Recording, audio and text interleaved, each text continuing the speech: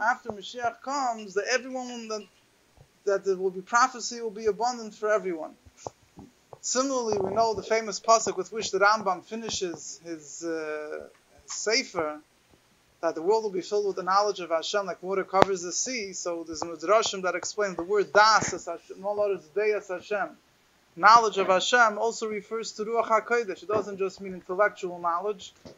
It also means that there will be a revelation of supernatural wisdom. In other words, prophecy, divine spirit that will enhance the people's awareness of Hashem. And this week, in Shoftim Nun Aleph, the Rebbe spoke a lot about the return of prophecy. I want to discuss, there's three main points I want to discuss. I'll try to do it in short. Obviously, it's in a half hour, I can't cover everything.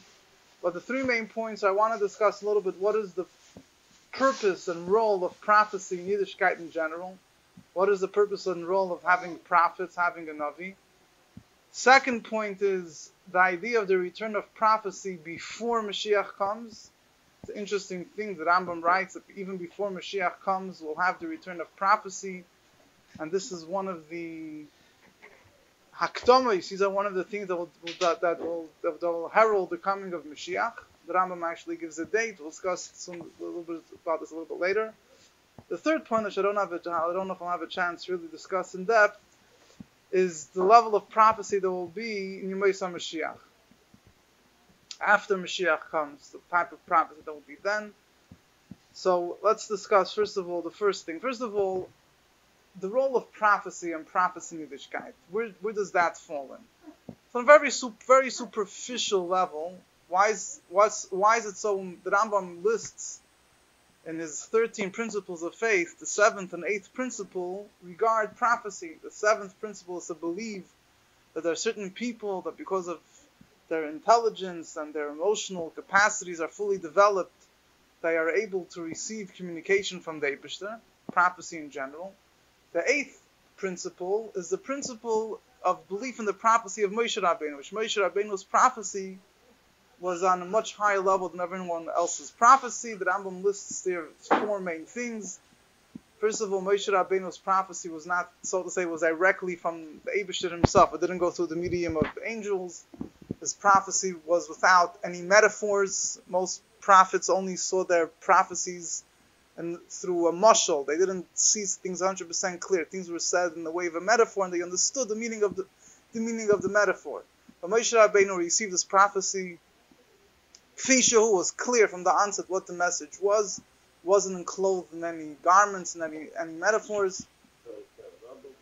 Next point is that Moshe Rabbeinu, all prophets, when they used to receive prophecy, they used to go into some type of trance. They used to lose the capacity to, the body couldn't function as normal. They would become like Meshuggah, so to say. They would leave behind the regular, mental capacity, and they used to get connected with something higher. And they used to shake and quiver, fall into whatever it is, different descriptions we have in the Nevi'im.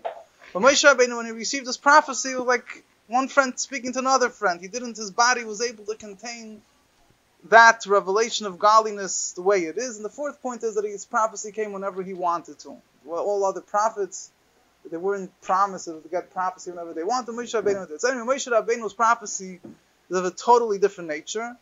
And the 8th principle of the Rambam's 13th principle is the belief in the prophecy of Moshe Rabbeinu. So on the order of the principles of the Rambam, I'm pointing this out for a reason, is that the first 6 principles are principles of faith regarding the Eibishter himself. To believe in the Eibishter, the Eibishter is one, the Eibishter doesn't have any physical body, any things like that. You have to serve the Eibishter, whatever it might be. Right after the principles of belief in the Eibishter comes the belief in prophecy in general and the prophecy of Moshe Rabbeinu in particular. Then the Rambam goes on to the next set of principles are regarding that Torah is from heaven. Torah is min hashamayim, and that there won't be any addition or change in Torah. Then the Rambam moves on to reward and punishment, the hashkacha, the Eibishter sees whatever everyone does, and the reward and punishment, Moshiach, chiyas hamesim.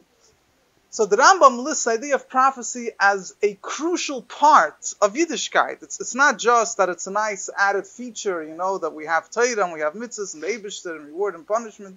And you should also know there's prophets as well. But the prophecy is an integral part of the belief in Yiddishkeit. In other words, it's from the fundamentals of the belief in Yiddishkeit. That's because it's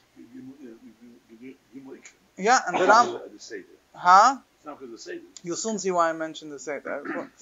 The Rambam mostly specifies this in his Yad HaChazak, in his famous Sefer of the Rambam, in the beginning, Hilchos Seder Yatera, Perek Shi, in chapter 7, he says, Mi Yisodei Hadas, on the fundamentals of Yiddishkeit, Leida Shokel Manabes Bnei Adam, to know that the Eibusher gives prophecy to people. Now, on a very simple level, we understand that the reason why prophecy is very important is because the whole basis of Yiddishkeit is that Torah is min hashmayim, Torah is from heaven. If one doesn't believe in prophecy in general, which means, obviously, if he doesn't believe that there's a concept of prophecy, he definitely wouldn't believe in the concept of the Moshe Rabbeinu's prophecy. He definitely wouldn't believe in that. So if you don't believe that there's communication between the Eibishter and mankind, you don't believe in the whole concept of Torah. Because the whole idea of Torah is based on the fact that there's a communication between the Eibishter and the world. That the Eibishter, gives, he gives over knowledge to the prophets to teach people what to do. So on a very simple understanding, we understand that prophecy is a very integral part in the belief of Yiddishkeit. Without the belief in prophecy, you wouldn't believe in Torah. But the Rebbe says, it seems from the Rambam, there's something much more than that. Because if the whole belief in prophecy would just be in order that we should be able to believe in Torah, so if so, the first of all, the Rebbe says a few things. First of all, the principles of belief in prophecy should be, after the Rambam says you have to believe in Torah, so as a supplement to that, he should also mention the fact that you have to believe in prophecy. Because the reason why prophecy is so important is because that is the foundation of our belief that Torah is from heaven. But it's all really needed in order to believe in Torah, that Torah is from heaven. So the belief in prophecy will be mentioned later. Second of all, there's a lot of details, not so many. The Rambam actually writes, interestingly enough, that were I to explain the uniqueness of the prophecy of Moshe Rabbeinu, so I would have to start explaining many introductions. Even the Rambam says, I'll do it b'tachlis hakitzer, I'll do it, as short as possible. It'll take at least 100 pages. Rambam writes. He's not even going to attempt, at least in the Pirush and Mishnayos, the Sanhedrin, where he discusses the 13 principles of faith. He doesn't even attempt to explain the deep, how exactly prophecy works. More in Nevuchim, a little bit he does. So the Rambam gives, but there are a few details the Rambam does mention. He explains the uniqueness of the prophecy of Moshe Rabbeinu, and a little bit, even in one short sentence, what a prophet is. Someone that is intelligence is complete, and he's a type of person that he completely has control. The Rambam also discusses in Nechsei Deyateri, discusses the qualities of a prophet. He has complete control over his instincts and v'chulu, etc. So from the fact that the Rambam does add details, if his prophecy is just the only reason why prophecy is so important, so integral to Yiddishkeit is because it sustains, helps us believe in Torah, the Torah from heaven. Wouldn't be so important to know all these details. So the Rebbe says a very fundamental point. Belief in prophecy in of itself is very fundamental to Yiddishkeit. Why? Because the idea of prophecy basically means that the Eibishter has connection to this world. When you believe in the Eibishter and how the Eibishter created the world and everything, the belief in prophecy is part of the belief in the, so to say, in the I don't know exactly Achdas Hashem, unity of Hashem, but the belief in the Eibishter's connection to this world. The Eibishter runs this world, and the Eibishter reveals, communicates messages to people in this world. That's a very integral part of a belief in the Eibishter. Not just the Eibishter created the world and he's somewhere up there and so on and so forth. But the fact that this causes the idea that the Eibishter is manifest within the world. Why does it have to be more people from the being? So therefore, the Rebbe's teaches, therefore it's important to understand how prophecy works. As if prophecy would just be a guy had a dream and somebody reads him a telegram and he wakes up and he says, this is what I received. So if so comes out that the Eibishter is, the communication is in a very remote way.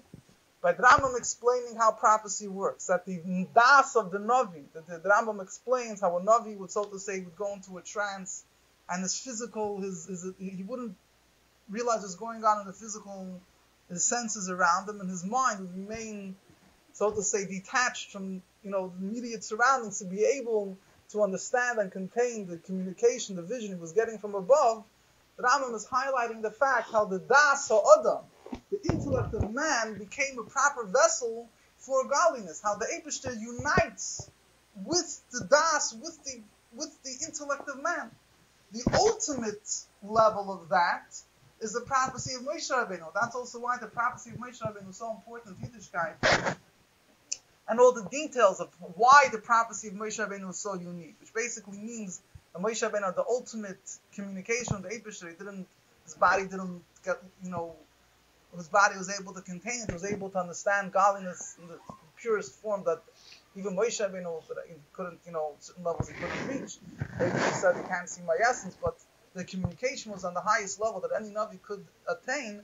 This all is integral to the realization, to the understanding that the Eibishter connects to this world. That the Eibishter reveals his presence or his information in this world in a way that it becomes one with the world. And by Moshe Rabbeinu was in the most complete and comprehensive way that his physical intellect and his physical body was able to become one. He didn't have to lose himself. He didn't have to have any metaphors. This is part of understanding the fundamentals of Yiddishkeit, of understanding that the Eibishter communicates and has a direct line with this world.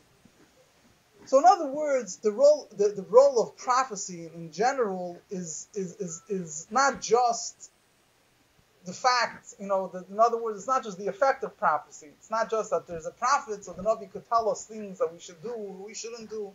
But the actual idea of prophecy itself is a very, very important point, because the actual idea of prophecy shows how the Eibishter reveals himself in this world. So not everyone is able to be a prophet. As the Rambam goes on, there's certain qualities a person has to have, and even if he has that qualities, the Rambam says he's not necessarily assured that he will get the prophecy. But the concept of prophecy in of itself is a very fundamental point to Yiddishkeit in general.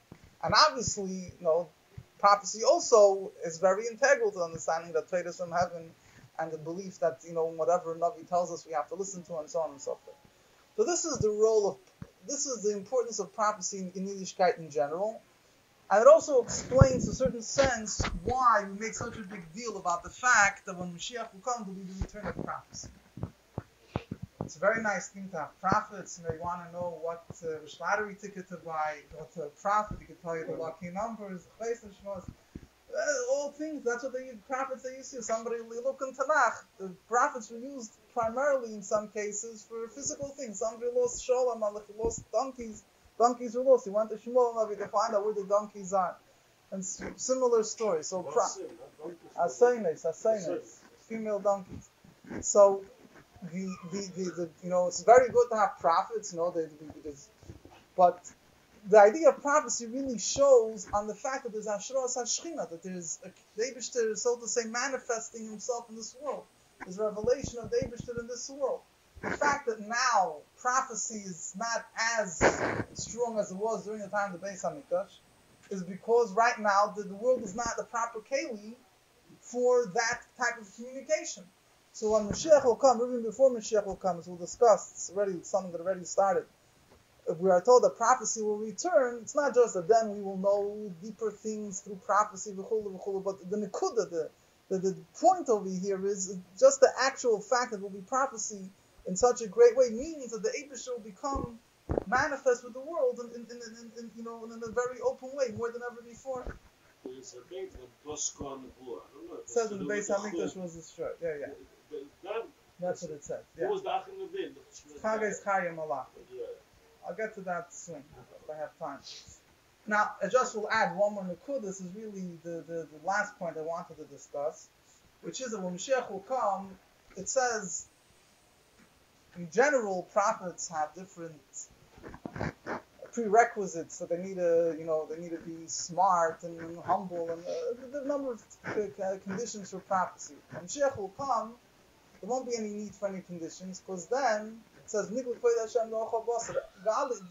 now prophecy, so to say, the fact that we should communicate with this world is a chiddush. The world itself doesn't feel godliness. Yeah, the world itself doesn't feel godliness. Just that the person could, so to say, elevate himself, refine himself, make himself a proper vessel for divine communication, so he becomes a vessel for divine communication. Moshiach will come, you won't need to refine yourself. The world as it is will become one with the Eibishter.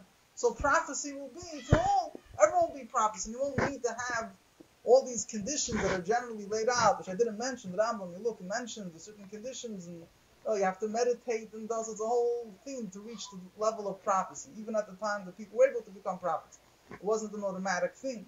So because when Mashiach will come, godliness will be revealed within this world in the way of pshitas and simplicity. The same way physical things are real to us, godliness will be real to us. So prophecy will be on a totally higher level than it was before. Why will it be needed? In that case. No, Adrab, if so, that brings out, when we say Loslav, it'll be prophecy, it means it'll be Gilei Elokus, that there won't be, the truth is that there's different periods and there's different, I'm probably not going to have time to get into that. Okay, this is just in general the idea of understanding the purpose, the role of prophecy in general. But now the next thing is also understand what was the purpose of having a prophet. Good, so there's the idea of the Abraham communicates. What were prophets used for? So the Rambam also discusses this in Hilchos Yesodei HaTorah, and the Rambam explains there's a number of points, but some of the main, I would maybe, one way of putting it is in two separate points. One thing is prophecy, a Navi, a prophet, through his prophecy, he'll be able to attain better understanding of the Eibishter than he could without the use of prophecy. Certain things the human intellect can't understand, or even if they could understand, it might take him years and years of understanding and calculation until he reaches a certain point. Through prophecy, he's able to be marchiv daitei v'liba, he's able to attain better understanding of godliness than he could without his wisdom. More than his wisdom could attain on its own. Prophecy is also, again, the idea of prophecy is a very broad concept. Chassidus speaks a lot about it, the Rambam speaks a lot about it. What prophecy is, as the Alter Rebbe writes in Tan Geras HaKodesh, that they saw whatever level they were. They didn't just know about what they were on. Prophecy was an actual revelation. When there was a revelation of godliness, that they actually were able to be that asaga samahus. They saw the thing the way it is. So this is the idea of prophecy, that the Rambam writes, most prophets didn't necessarily give any of that guidance to others. It was for themselves to have a better understanding of godliness. Second of all, the more practical aspect of prophets, which is what we know a lot about, is that they would do miracles. They would tell people, go to war, don't go to war, do this, don't do that, right? Like all the stories in Tanakh with Eliyahu and Elisha and so on and so forth. So they would give guidance as people didn't. They wonder, should I go into this business? Should I go into this business? Should I move here? Shouldn't I move there? All Eitzes Gashmim, they used to ask by Nevi'im, by prophets. So this, in a certain sense, reflects the idea of godliness not just being the Eibusher communicating, not just for remote spiritual things, but for, you see here also very clearly the unity of the Eibusher and the physical needs of a person. Should I do this? Shouldn't I do this? The Eibusher gave directives to the Navi what the person should do or shouldn't do.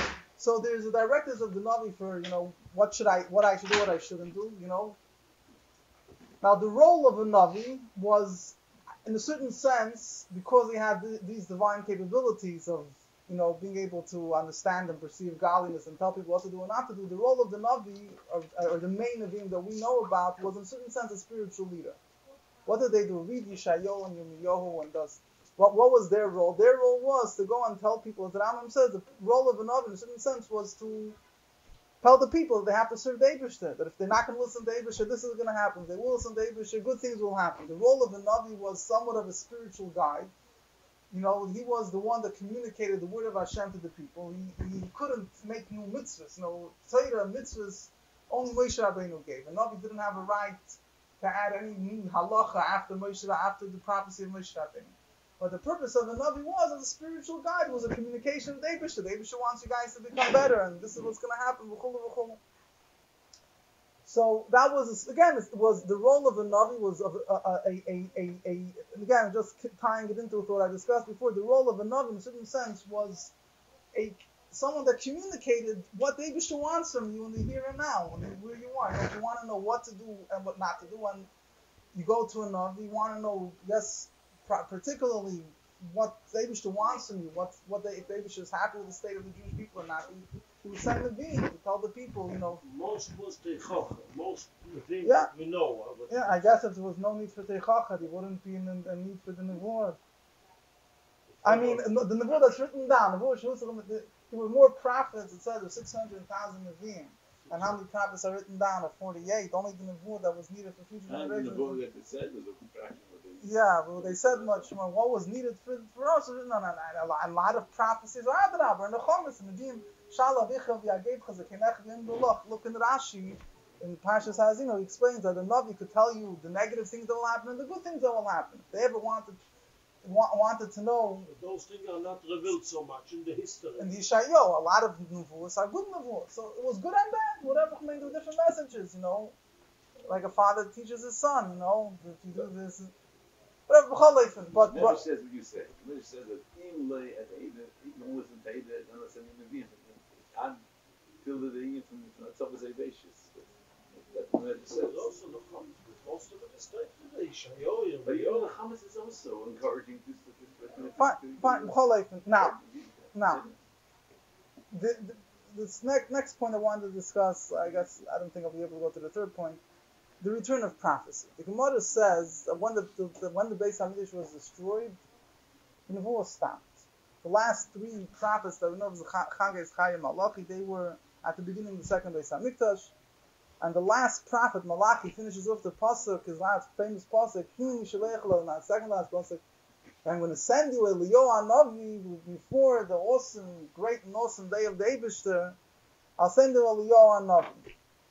So the number of Rishonim, the Smag, the Rekech, they write that what he's trying to say is, he's saying that now I'm the last prophet. From me and on, there won't be any prophecy. But you should know that at the end of days, before Moshiach comes, whatever exactly it will be, the Eibishter is going to once again send a prophet to prepare the evening for Moshiach. The Rebbe spoke about this a few times. The Rebbe very strongly explained that it doesn't mean, we'll soon see also what the Rambam writes in other places. The Rambam does write in a few places that prophecy will return when Mashiach will come. But the Rebbe writes that in general, it doesn't mean that there's no prophecy at all after the Beis Hamikdash was destroyed. And the Rebbe goes, you could the Sichas Chelik Yudalit, and it's Pasha Shoftim, I think, whatever, and in the Aleph, straight from the Aleph, the Rebbe discussed, I don't want to go, it's not going to have time to go through the modern Mekaymis. The Rebbe brings different proofs that the idea of prophecy still remains now. At least, the way the Rebbe says that even though there's certain sources which seem to imply that the return of prophecy sees, maybe it's a higher level of prophecy, but it's definitely lower level of prophecy is still shaykh. Even after the Beis Hamikdash was destroyed, it's just not so. It's not so found as it was during the time of the Beis Hamikdash. Why is prophecy now? And the Rebbe explains it's not pshat that mitzad the Eibishter, the communication from above stopped. It just is no kalim down here. Our line is disconnected. We're not a vessel for it. But the Eibishter, the Shirah such nevu is there. Just for us, we're not proper vessels. Why aren't we proper vessels? So.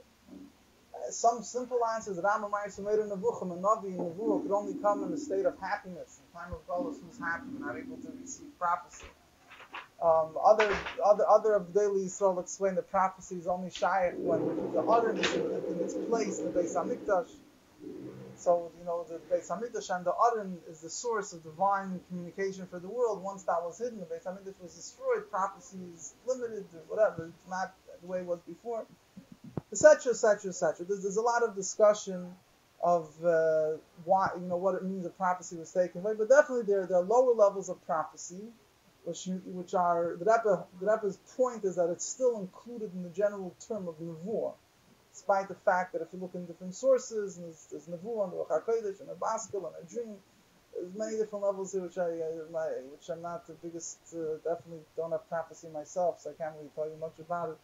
But if you look in the sources, the whole discussion is different things. But the Rebbe says, the Rebbe does accept the fact that it's shaykh, that from certain sources it seems a certain level of prophecy that's not shaykh now. But the Rebbe says it doesn't mean that prophecy in general means, and it's even in the lower form is not shaykh now. Stam Lohoyer, it's an interesting thing. The Rebbe doesn't bring it down, but you have the Maggid of Mezrich said this, and the Maim Ali Malach mentions, and a few other of the Talmidei Maggid mentioned. They say that Bizman HaGolus is easier to get Ruach HaKodesh than Bizman HaBayis. Why? They bring a mashal of a king. When the king is in his palace, let's all derech the mashal of Malach Basad and Chodesh Shalom. When the king is in his palace, who could go into the king? But when the king, let's say the king is on the road, and he's not in his house, and so anyone that has some clean enough house that the king feels comfortable to go in, he'll go there. So Derek says, similarly in time the Beis Hamikdash, the king was in his palace, so to go into the king, if you want to invite the king to come to your house, you have to build a nice palace and really convince the king that your palace is deserving of a visit. Which means that a person had to be on a level that he could be married, that the Eibusher should come to him to reveal himself to him. But now in the time of the Beis Hamikdash, now in the time of the Galus, since the Shechina is also in Galus, so wherever the Shechina finds a person that's pure, that's clean, so he'll go there, he'll reveal himself to him. So it's interesting how to connect it, how to reconcile with other.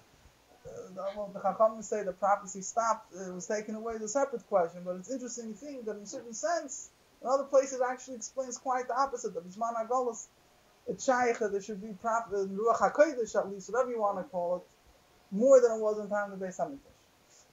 But what I wanted to point out is that what the Rambam writes in his Igeres Teimon, his famous letter of Teimon, the Rambam writes that he has a tradition from all the way back in his family that before Moshiach comes will be the return of prophecy.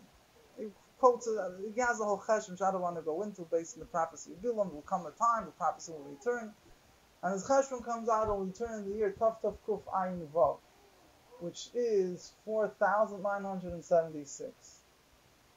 And the Rambam says there's no doubt that the return of prophecy will be the leading to the coming of Mashiach.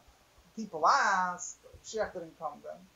The Rebbe writes, but they say this Chelik Beis, the Rebbe writes, other things mixed in which held back Mashiach's coming. But we do find that at that time there was a resurgence of prophecy. You have the Rebbe writes, different, you have the Rekeach, the Yudah Chassid, the number of Gedolei Yisrael that were known for their prophetic capabilities, so their ability to foretell the future and to reveal secrets of the Torah and so on and so forth.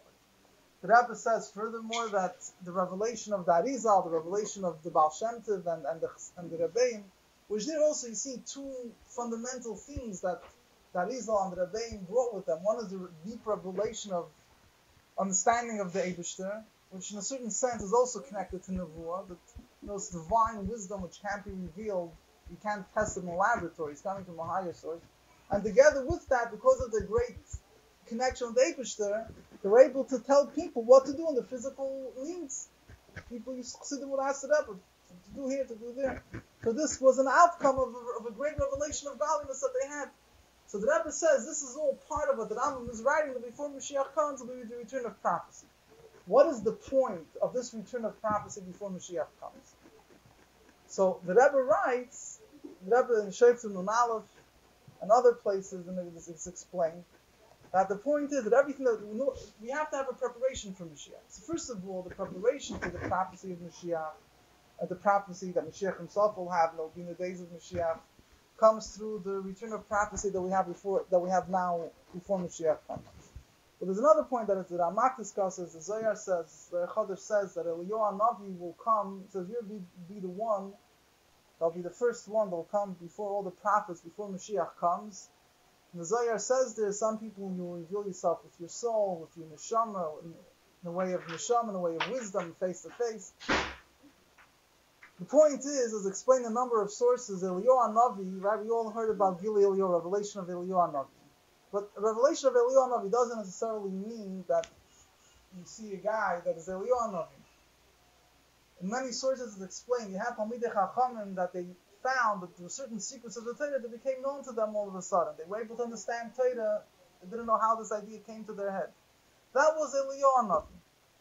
Eliyahu Navi was revealing them in their head, putting things in their head. They didn't see him, they didn't know he was around, but the revelation of prophecy of Eliyahu Navi, that he was communicating to people, was sometimes not felt in a revealed way, was felt through their neshama, through their intellect.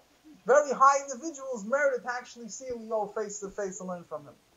So the Ramak writes that the reason why you're going to have this preparation is if Mashiach comes, and really the Rambam says this word. You have to have a Navi to prepare the Jews for Mashiach. Mashiach comes, a great revelation of godliness, not ready for it.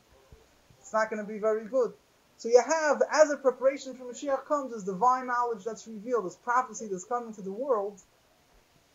in order to slowly, whatever, you go through a whole thing, different levels of prophecy, and one will lead to the next, more revealed levels. It's all to prepare the world for Moshiach. So the idea of the return of prophecy, so to say, is meant to prepare the people. I mean, this is what the Rebbe says also. The reason why there was a revelation of Chassidus, of that Arizal and Chassidus, this was all a taste of Mashiach to prepare us for Mashiach. We shouldn't just all of a sudden one day go from one extreme to the other extreme, not knowing anything about Atzilus or whatever it is, and all of a sudden one day all these things should be revealed to us.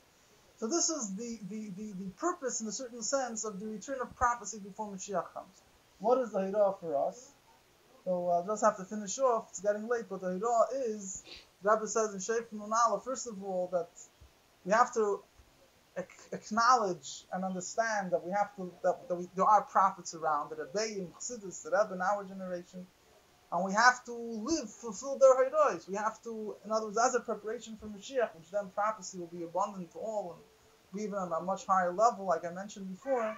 But as a preparation to that, we have to understand and acknowledge that this idea of prophecy already exists. And there is a Navi, there's a Rebbe, someone that the Eibusha communicates through him the things that we need to do. And we have to accept his Heidois.